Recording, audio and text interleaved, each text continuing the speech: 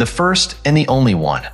The SU-47 BERCUT, the most conceptual Russian fighter jet.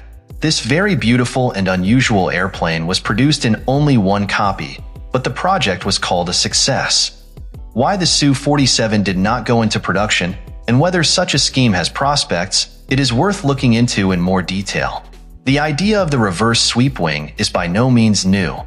The first gliders with such a wing were created back in the 30s in the USSR, and the first airplane that took to the air Junkers Ju-287 first flew in February 1944. It became a Soviet trophy and was thoroughly studied by Soviet engineers. Such a wing was on the passenger IL-14, which was produced from 1950.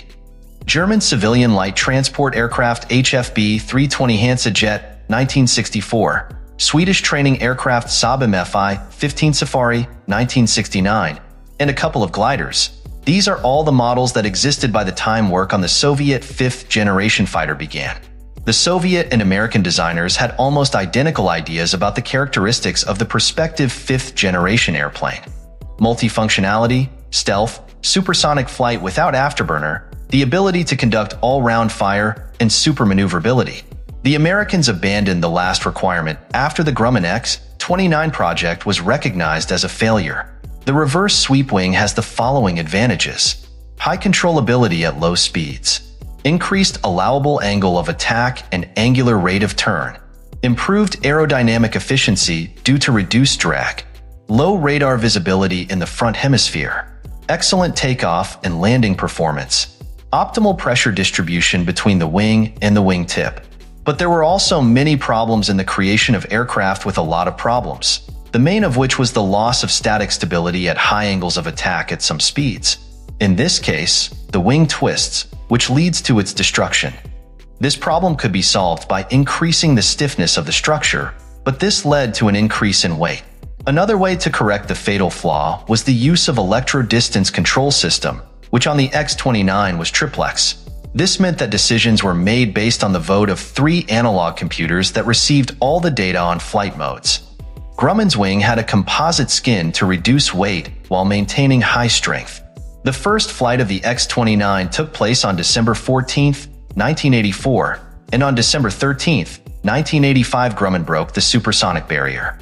Only 2 examples were built, making a total of 242 flights, but the project was finally buried in 1991. Not much information can be found about the Soviet Su-37. No, this is not a mistake. You will understand why. Work on the project began in 1983, and in 1988 the program was curtailed. It is known about good developments in the field of aerodynamics, application of composites, and automated control system. In the conditions of perestroika and the ongoing conversion, all expensive projects were closed, including the Su-37. A happy circumstance for the project's revival was the USSR Navy's need for short takeoff and landing fighters for aircraft-carrying cruisers. The project was renamed Su-27KM, shipboard modified version, but in 1990 it was shut down due to funding difficulties. The further fate of the project depended on the chief designer and the management of the Sukhoi Design Bureau, which took over the financing. The work on the future Su-47 was carried out in the strictest secrecy.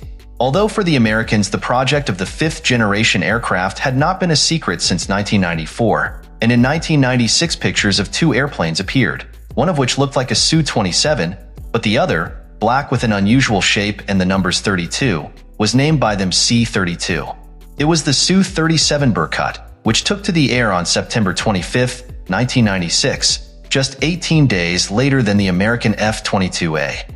Despite the difference in financial capabilities, fifth-generation fighters appeared in the US and Russian Federation at the same time. The fighter is flown by a single pilot, seated in a 30 degrees reclined seat to withstand overloads of up to 9G when maneuvering. The cockpit canopy is one-piece to improve visibility and reduce radar signature. The hull is oval in profile, widening after the air intake, which has the appearance of a circular segment in cross-section. Additional upper controllable air intakes are designed for takeoff and landing and maneuvering.